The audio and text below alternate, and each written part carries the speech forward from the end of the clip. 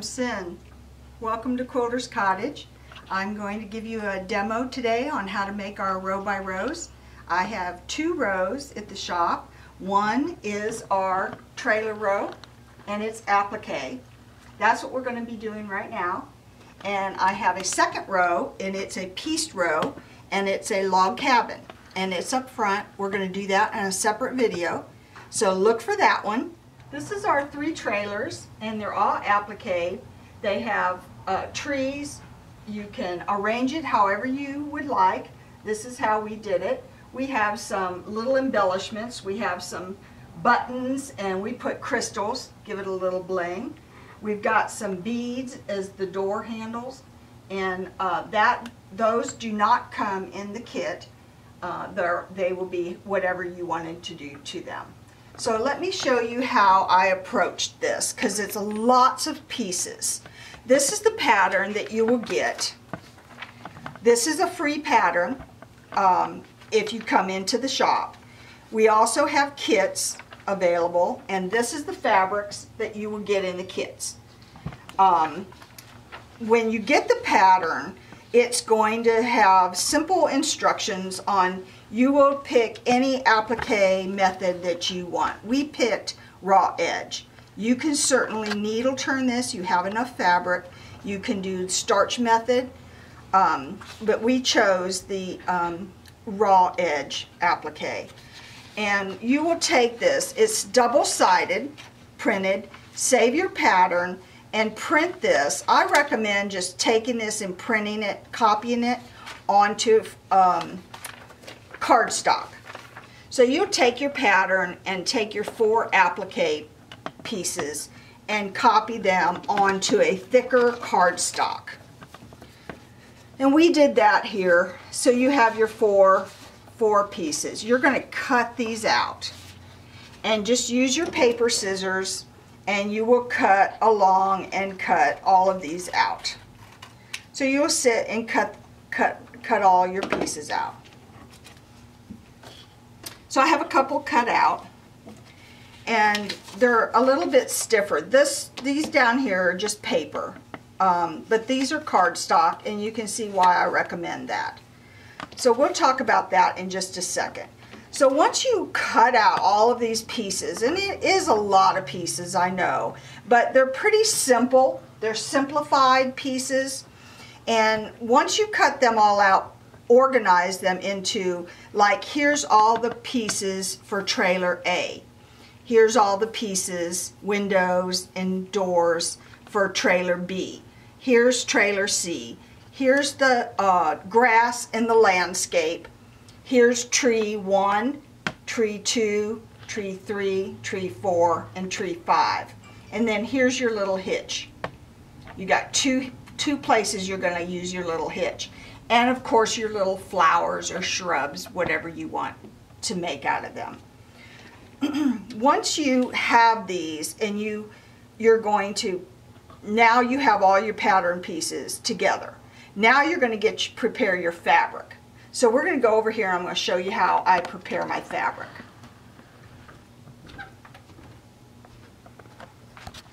Okay, now we're going to prepare our fabric. So these are the pieces that are already cut in your kit. Plus you have your background piece. So you're going to take, I use just Wonder Under, okay, and this is your Wonder Under. And you need about 1.5 yards max of this. And the way that I do this to keep the glue from getting everywhere, plus to be efficient with your Wonder Under, you can use any double-sided fusible. You can use heat and bond or soft fuse, any of those double fuse.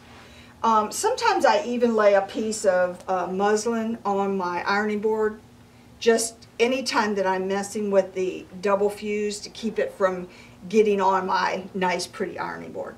But I didn't do that today because I'm not actually going to iron this. Then I arrange them so they're very condensed. You don't have really any glue showing or the sticky part of the paper. Sometimes I would even go through here now that I have it arranged and trim away this so I don't get so much of it on. Then I take my applique sheet and I lay it on, and then I'm just going to iron it. And I'm going to heat set this on here until it's stuck to the Wonder Under. And I'll continue down and do this whole thing. And then a lot of times I take my applique sheet and lay it on my ironing board, turn this over and iron the other side so it fuses really good. So once you have all of that fused, then I come in here with my paper scissors and I will rough cut each one of these apart so that you have each individual piece. So that's how you're going to prepare that. It only takes really a few minutes. Okay, now that you have taken and prepared all your applique pieces, and you'll have them all cut apart like this into each individual colors, the whole stack. Then you'll take your background piece, and we gave you a little bit bigger piece so you could square it up. You're going to cut this piece to 9.5 by 36.5 so that it meets the requirements of your row. So once you've done that, that's your whole background piece. That's what you're going to be applying all of your applique pieces to. So prepare that, and then you'll be finished with that piece. Now to take all of these pieces that you have cut and put your double fuse on, and it has paper on this side. So you have your pieces, and let me just clear some of this out of the way so that we can. You'll take each of your pieces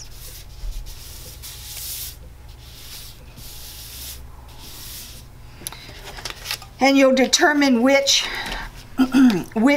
fabric you want to use. You can follow mine, or you can use whatever piece you want to use for whichever green you want your trees to be.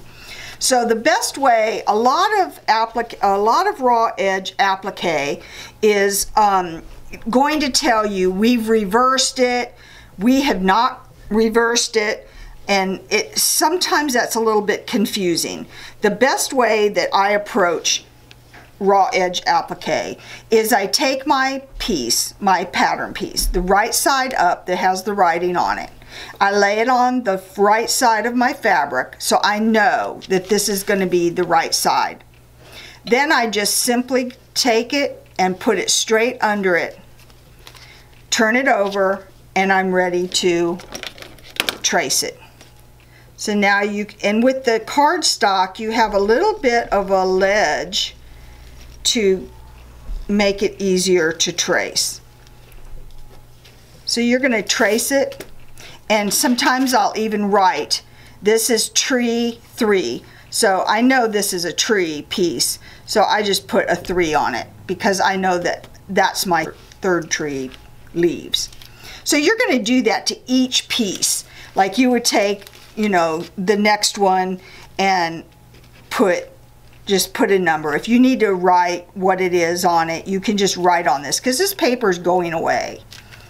So once you have all of your pieces traced, then you have them all separate. Okay, so you can stick them in a little Ziploc bag or whatever, and you know, cut them out while you're watching TV or while you're waiting to pick the kids up from school, or wherever it's convenient to cut. So once you've traced all of these on here, then you're going to I usually take a nice pair of scissors that I can get a nice clean cut with. I like the little Ginger 4-inch, and I come in here and I will cut each one of these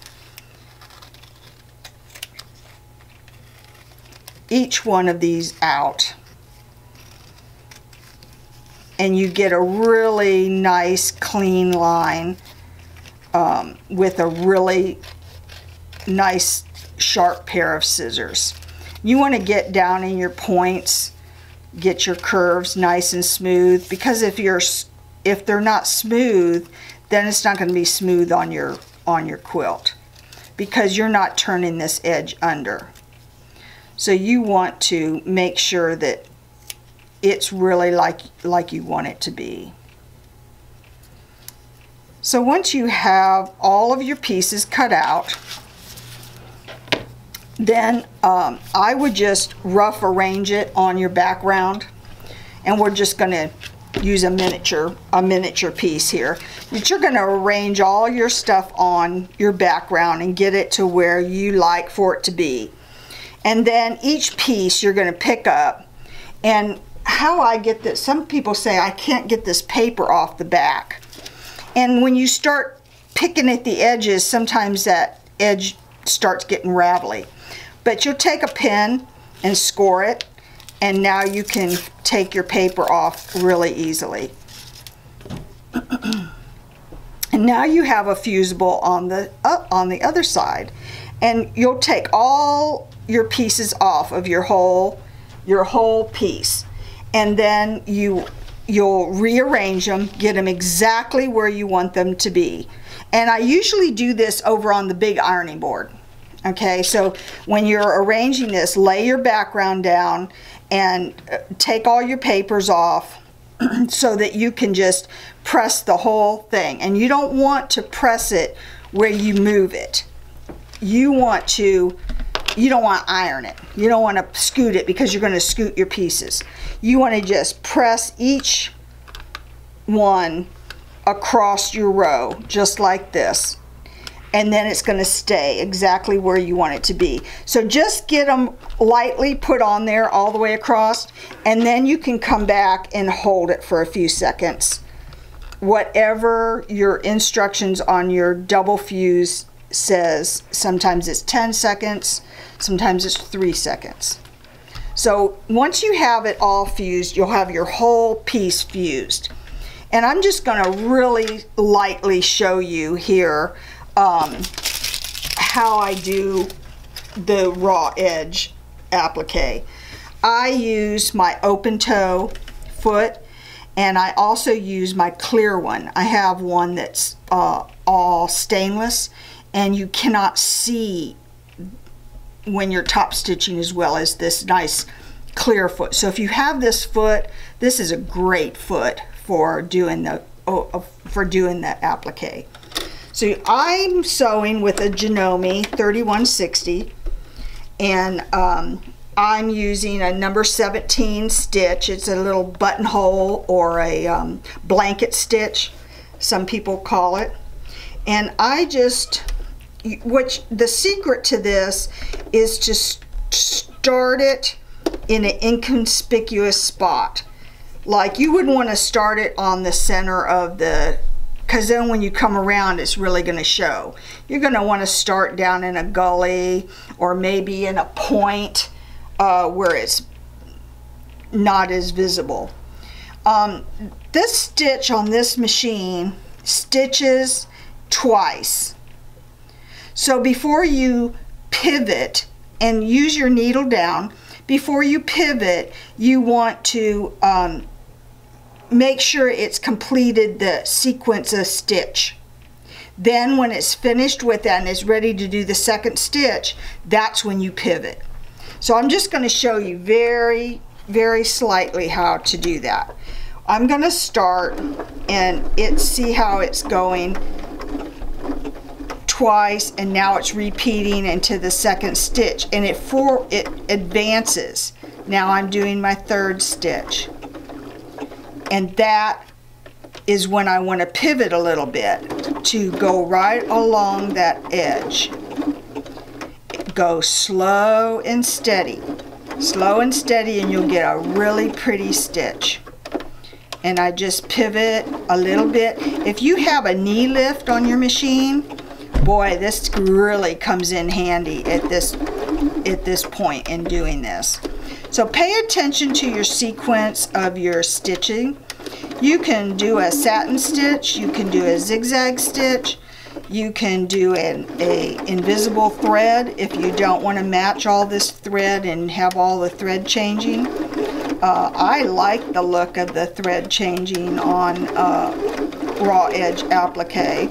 I use, on this quilt row, I've used Floriani.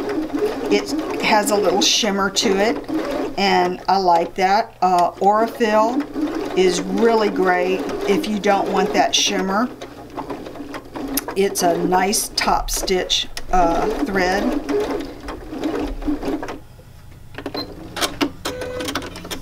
And you can see how pretty that stitch looks on there.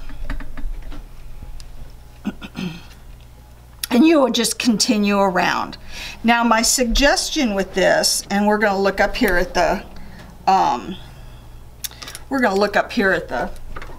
quilt. When you're doing your raw edge applique, you want to work from the back forward. So I would come in here and I would do this leaves first because it's further back. Then I would do these leaves. Then I would do the tree trunk. So you're going to look at each one of these and say which one is the back, because you would want to do this trailer part before you do the wheels, or you want to do that trailer part before you do the tent part of this. So you're going to look at that and do that whole same thing all the way around. Pick whatever thread you can use, you know, whatever kind of colors you want to use on this. The only other thing is these got real little right in here and right in here, and I didn't want to make more pieces and here. So what I did was I used, and I didn't bring them up here to the shop, and I apologize, but I'll put a picture of them on the web page. I used a tulip fabric marker, and on one side it's a real sharp point, on the other side it looks like a brush. Oh, and man, they worked really nicely. So what I did is I came in here and just drew in curtains and colored them with that marker. I did the same thing over here. I just made little shades to make them different, added a little pull string, and I just colored it with that marker. Here I came in and all I did was take the black and used the sharp point side and just drew the mesh to make it look like a mesh tent. And I used little beads for the doors, and I just put little buttons on top of the polka dot wheels. I put crystals. I used Swarovski crystals, and they're heat fix, so they'll be able to be